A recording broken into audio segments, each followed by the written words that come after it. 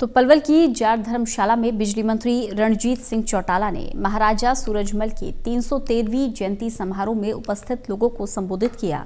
उन्होंने कहा, महाराजा सूरजमल कुशल प्रशासक, दूरदर्शी और कूटनीति के धनी सम्राट थे, जो कभी मुगलों के सामने नहीं झुके। महाराजा सूरजमल के नाम से ही जाट समाज को जाना जाता है।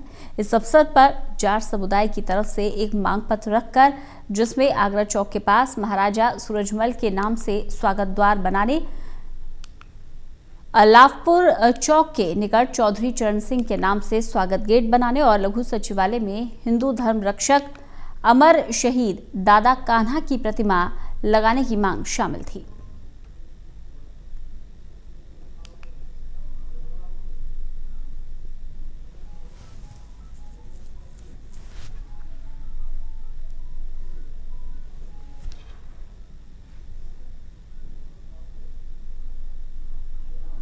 सूरजमल जी जो हमारे महाराजा रहे हैं, हमारे प्रतीक रहे हैं, उनकी 313वीं जयंती पे हम इकट्ठे हुए हैं। बहुत स्पीकर बोल रहे थे।